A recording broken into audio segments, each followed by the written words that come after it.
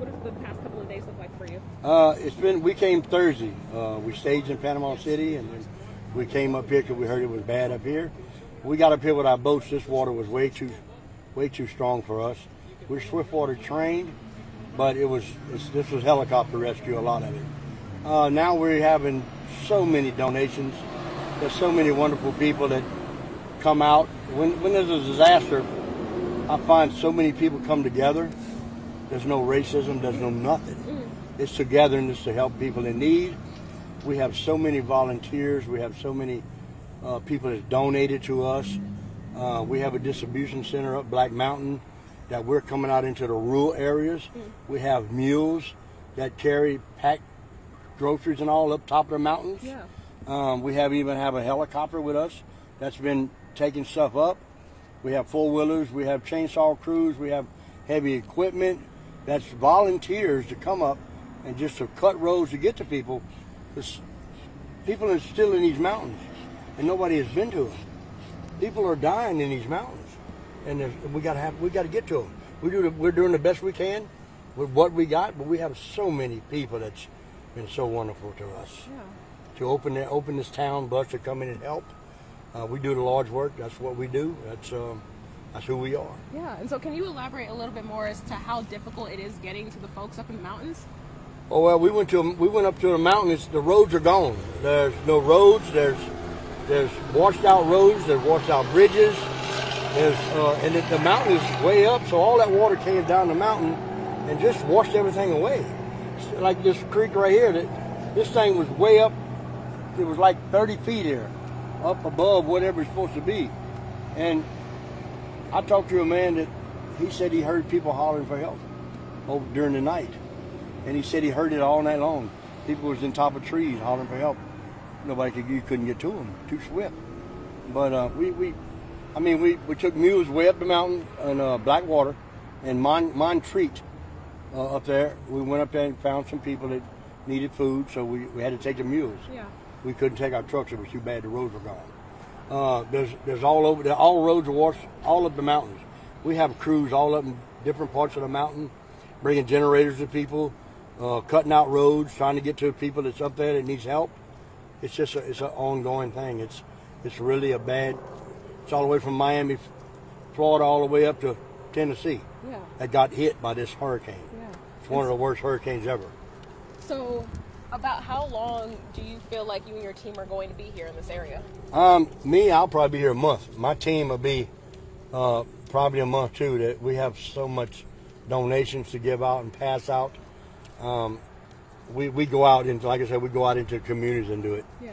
We bring hot lunches. They got somebody cooking hot lunches.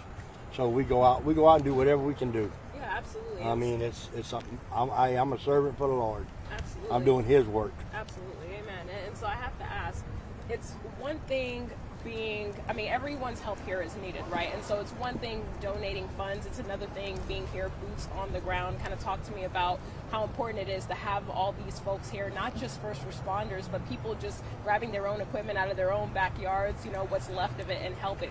Yeah, that's really a good thing too.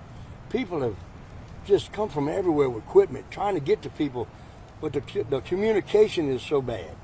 We have no communication. And that's what's bad about, because we don't know where we need to be.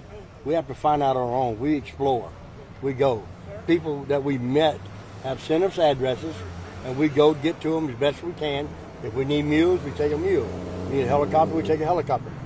Whatever it takes for us to get there, we'll get there. Absolutely. It might take us a little bit of time, but we will get there. Yeah. If somebody sends us an address, we do our best to get there. If we can't get there, we'll find somebody else to get there. Yeah. And so, has this at all been an emotional experience for you? Don't talk about emotional. You'll make me break down here now.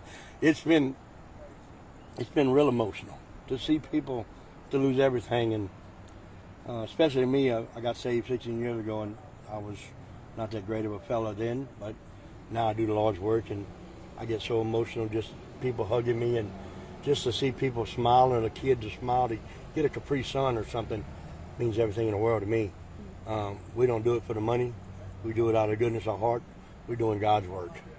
God is just the glory, but God blesses us so much. beyond ever what I thought I could be blessed.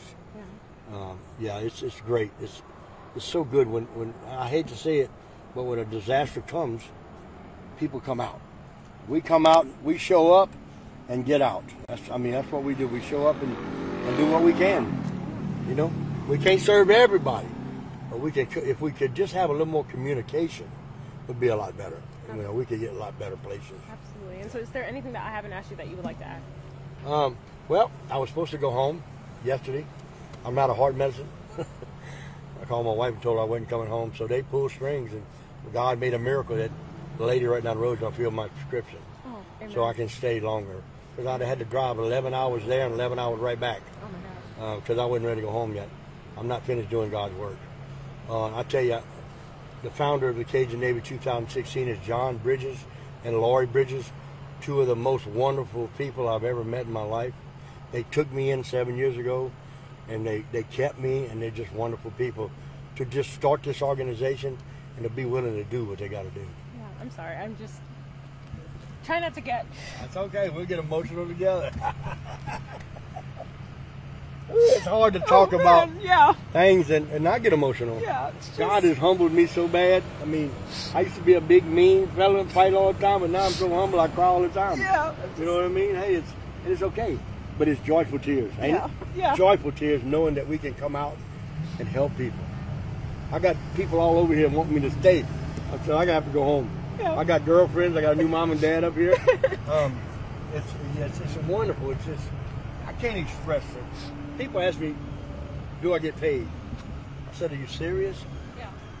Payment, what I get payment for is to see a heart or a soul get joy in it, or a soul get won to Christ.